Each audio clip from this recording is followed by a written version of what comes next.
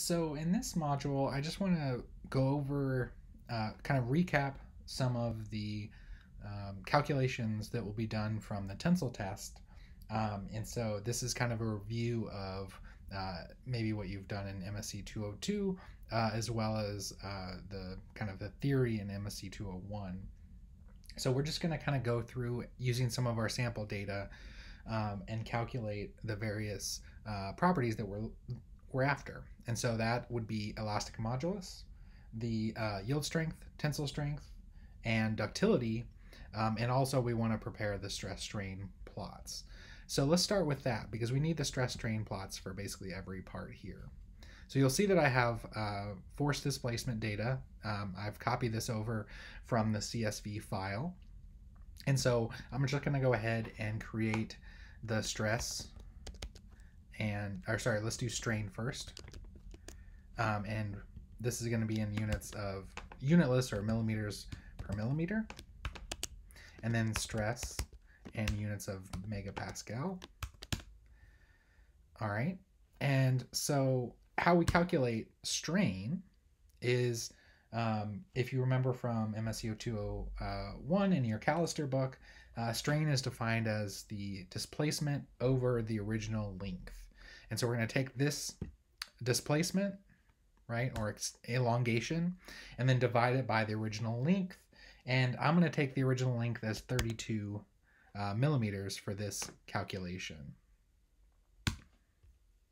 And then if I'm using Google Sheets, this will auto fill for me, or you can double click on the square down here. And then I'll do the same for stress. So stress, if you remember the equations from Callister, this is force divided by original area. And in this case, it's a rectangular cross section of 6.3 millimeters width and 3.1 millimeters in thickness. So that's my area. So this will have units of, if you kind of look at what we've got here, kilonewtons and millimeters. And so if we calculate it, it's probably not going to make any sense. But a more useful unit is if we use newtons and millimeters squared, this translates to megapascal. And so if I basically multiply the force by 1,000 to get newtons, this should give me megapascals. And I might have to fill. Let's do that again. Let's delete everything here. Okay. So, all right, so I've multiplied the force by 1,000 to get newtons, and then kept the area in millimeters squared. So this is in millimeters, this is in millimeters. So if I calculate that and then extend it, this should be in megapascals right now. So this is our quench sample. You can already see that there's really just a linear line. There's a little blip here from removing the extensometer, and there can be kind of a toe region at the beginning as it kind of works out the any sort of slack in the system, or the grip might slip slightly. So you can always get a little non-linearity down here. But we should get the same thing if we plot stress versus strain now. So let's go ahead and just plot this again.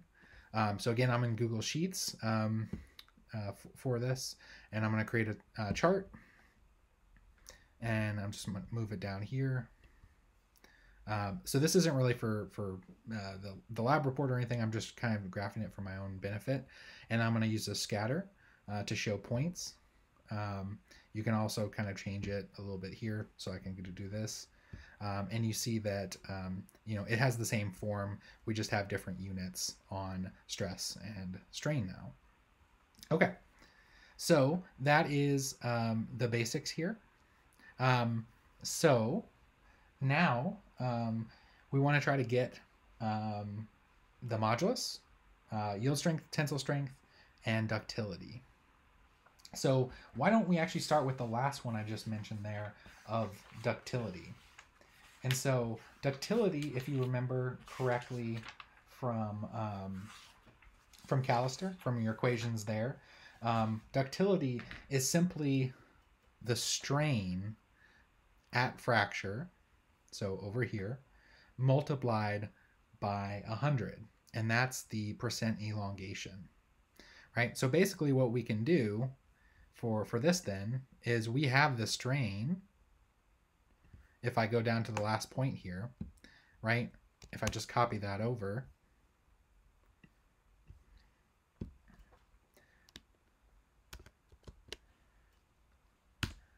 so that's going to be equal to the strain at fracture multiplied by 100. And that gives us 13%. So basically it is the length final minus length initial over initial length. So you can also do this from measuring the length of the sample and then multiplying that by 100. So that is our strain. So, or sorry, that is our percent elongation, which is a measure of ductility. So the next one, let's go ahead and actually do it in reverse order then. So tensile strength, or ultimate tensile strength, whatever you want to call it, tends to have the same units as stress, so megapascals. And this is simply the maximum, right, on the curve. So basically in this case, it's the fracture force, or the fracture stress, but in any case, it's the maximum value. And so one way you can do this is actually just to use the equation max and then use all the stress values. So this will give me the maximum there. And again, all of these sig figs don't really matter, so I'm just gonna get rid of a few of them here. All right, so but it's just the maximum value of stress. All right, and then yield strength,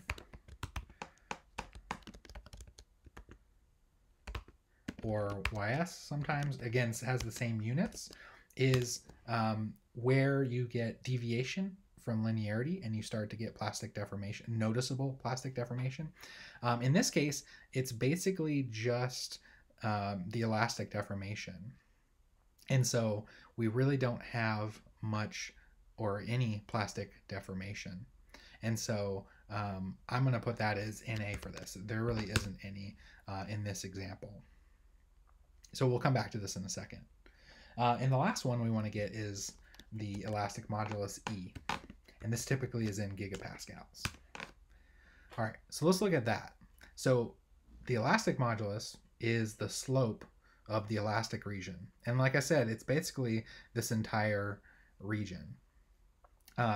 There is a point where we take off the extensometer. And so I'm going to exclude anything after we take off the extensometer. And so that's, somewhere in the 2.9 range. And then you can see a little bit here initially caused from kind of the machine getting up to kind of steady state as there's some slack in the system. So I'm going to avoid this initial region. And so that might be the first 0.25. So if I kind of come down here to the same thing here, I'll do the so basically I might make the cutoff of 0.01 and then go up to 0.9. So let's do that. 0.01. So I'm just going to come down here and kind of manually find that data. Okay, so 0.01, and then I'm going to copy all the way up to 0.9. That's a lot of data.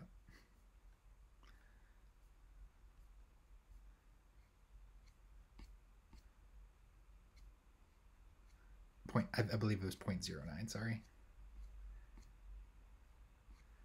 That's my mistake.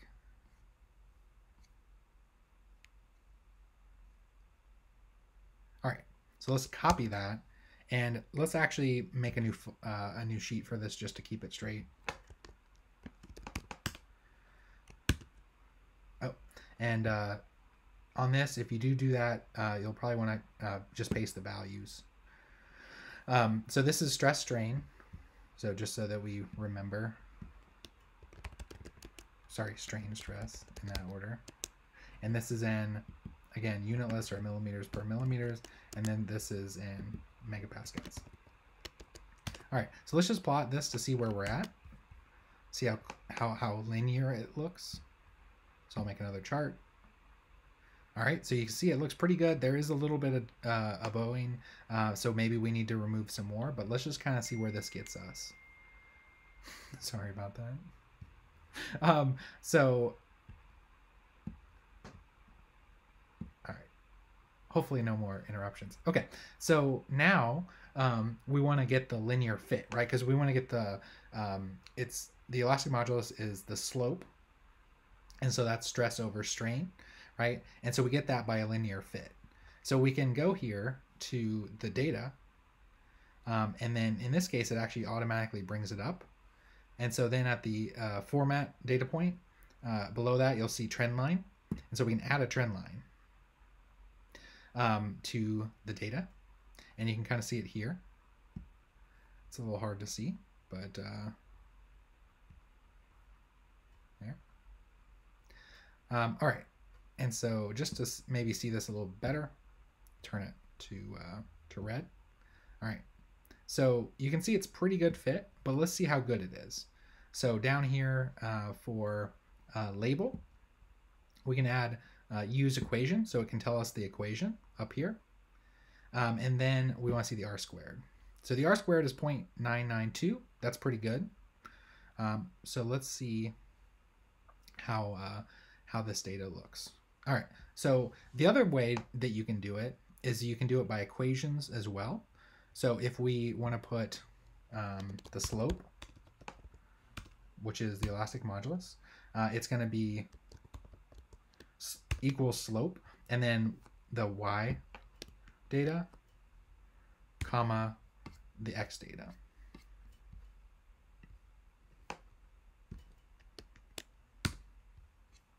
All right, so there you can see that we have the slope calculation. All right, so this should be in megapascals, right? Because megapascals over unitless is just megapascals. So then we would probably want to get this in gigapascals. And you can see that by doing that, we divide by 1,000. And so right now we have the slope is 13 gigapascals. So this is steel, right? So clearly something's off in this calculation.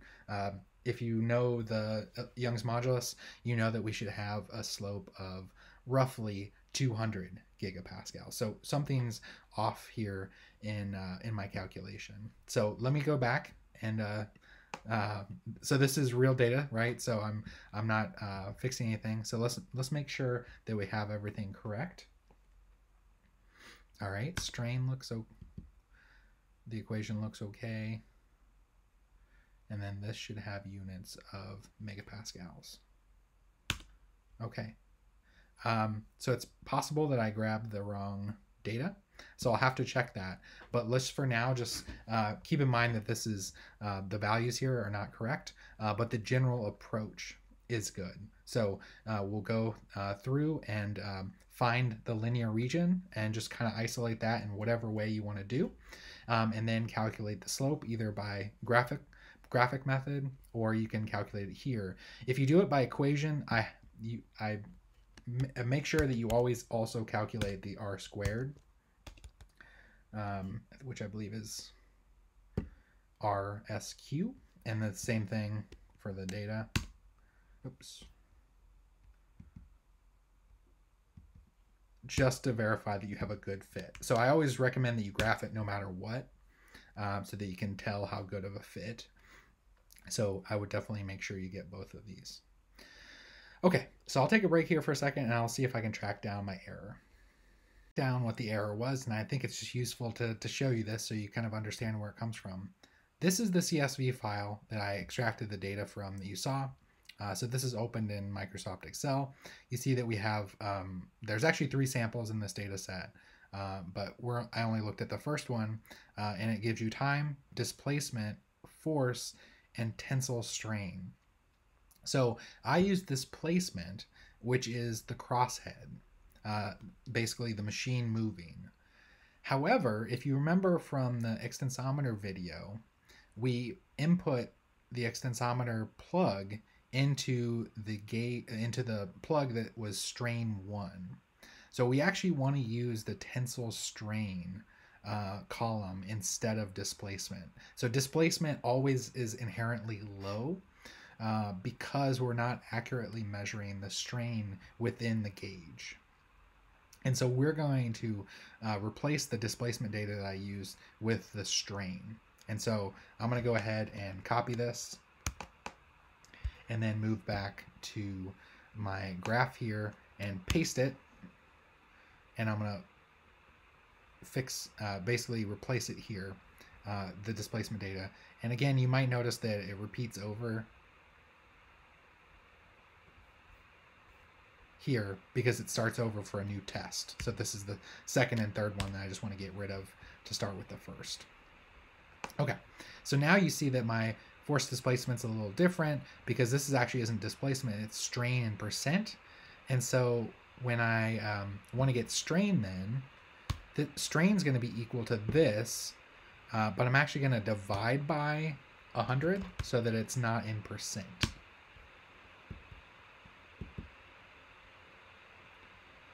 And then I'll do that for all the calculations.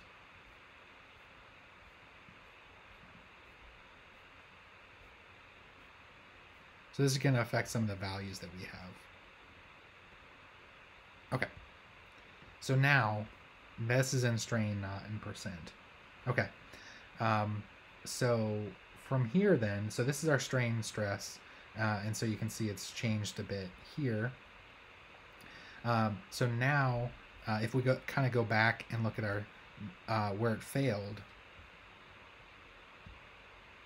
So this, if we go all the way to the bottom to see where it fractured, we see that we get this value here, right?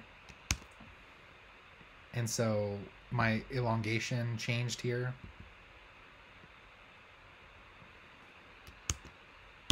All right, so I only have 1.7. That also makes more sense. We shouldn't have a lot of elongation when it's a strictly elastic material.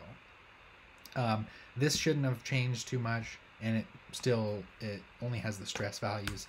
And then we didn't have a yield, so we won't deal with that. But let's go back to our calculation of elastic modulus. And so in this case, you can see a little bit more slope here that's happening. And again, this is the blip where it takes off the extensometer, so we won't even use up to that data. So let's take everything up to that point and see how good of a fit it is. So that's 0.075. So again, let's try this again. 0.07. So this, and while I'm doing this, keep in mind that there are other kind of, if you have a slightly different approach to doing this, feel free to do that. But this is kind of the way I'm going to approach it. Oh, and again, paste special is the best way to paste values. Okay. And so again, here with this kind of curve, you see now that the fit is maybe a little worse. No, it's still pretty good. However, you can kind of see that it's not as great. So to kind of get that better and better, you are approaching the plastic region up here. And so if you want to improve this fit, you can kind of adjust by taking different values. So let's say I only take 0.005.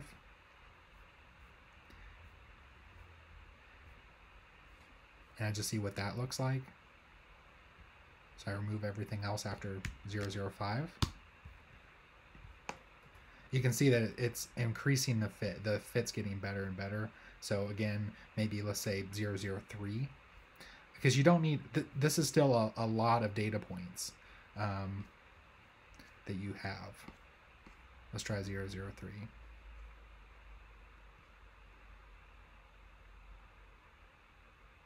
All right, let's get rid of those now and go back up and see how good. So you can see it's getting closer and closer. The R squared value is getting better and better. So that's just, again, something to consider.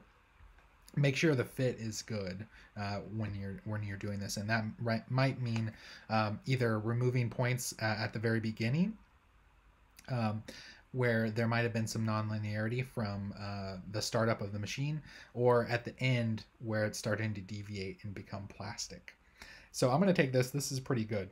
And so now you see that the value here is very close to 200, and so we're on a much better track for this. So again, that's how you get the elastic modulus, or Young's modulus, is you're going to take the fit of the linear elastic region, and the slope is going to be your Young's modulus or elastic modulus, and then this should be in the order of 200 gigapascals for our steel. All right, so far we've gotten, if we go back to our kind of page here, the ductility, the tensile strength. We skipped the yield strength because this one didn't really yield. We calculated the Young's modulus from here. And then now let's go back to the yield strength. So this one didn't really have the yield strength. So I'm actually going to calculate it from a different one. So this one I took from a different sample that has the a yield point, right? So you can clearly see it's linear, and then you have the yield point, and then it becomes plastic. And so in this case, this is known as yield point phenomena. And the way that we define the yield point from yield point phenomena, just for reference, is again from Callister. And we see that for this, we take the lower yield point. So we basically take the value here as our strength, their yield strength. So after we create the stress strain plot, we can get the stress value of this level, this lower yield point, and that is our yield point for this material. So that's one type of material. The other is if you have a gradual transition, then you're going to do that offset method, if you remember. So you find the slope of the linear region and then offset it by 0.2%, 0.002. And then you find out where that intersects the curve. So that's where you have, if you have the gradual yield point. So I would recommend for that, doing your elastic modulus calculation, finding that slope, and then basically plotting that line with a 0.2% offset, and then basically just graphically determine where that intersects the curve. And so that's how I would approach that calculation. I have a better plot here to show you the offset method, the 0.2% offset. So you can see here that the transition between linear elastic and plastic is much more gradual. And so again, in that case, we use this offset method. So I've actually already calculated stress and strain, and I've calculated the slope as well. And you can see that here my slope is about 201 gigapascals. So my slope's here. So basically what I'm going to do is I'm going to make a new column which has my offset. And this is going to be y values. And I'm going to use the strain as my x values. So if I'm thinking about the equation of line, that's y equals mx plus b. So I want to take m as my slope is over here. It's covered up, I believe. Sorry about that. Should be here. All right, something got mixed up there. So let me try that again. All right, so equals, and then I go over to find my slope. All right, there we go. And I want that slope to be constant throughout the whole thing. So if I go back, the way I can do that is put dollar signs before and after the letter. And so that fixes the value there. You could also just rewrite it, but I think this is a more useful way to do it. And then plus y equals mx. The x values are strain, so I multiply it by that. And then plus, this is my offset. So I want to do 0.002. All right, and then I fill these values in. if I, sorry about that. If I double click, it should extend it all the way down. And I've actually already plotted both of those series down here. So you'll notice that basically this is my slope, and you get a lot of wasted points after a certain point. So it's about 2,000 or so. So if I just delete those, because it's not necessary, because it's showing me extra data that I don't need. If I go there, maybe up to around 2,000 or so, and just get rid of those.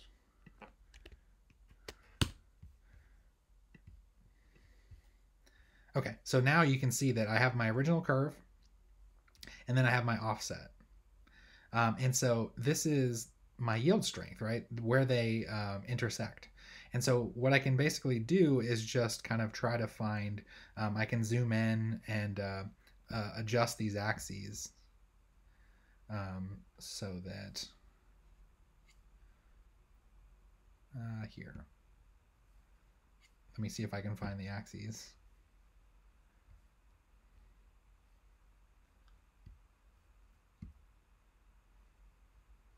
Here. Okay, so I'm going to go from 0 to, what is that, maybe 0.001. Okay, so you can see that improved, and then I can just kind of keep cutting it down so that I'm looking only at the intersection. All right, and then I can also look at my, adjust my vertical axis to 1,000, and then let's say 1,400. Let's see what that gets us. And then I can keep just kind of adjusting this so I can find more accurately. And again, there's other ways to do this that might be more elegant, but this is the way I'm gonna just kind of show you to see where it comes from. Keep messing up that. Okay, and then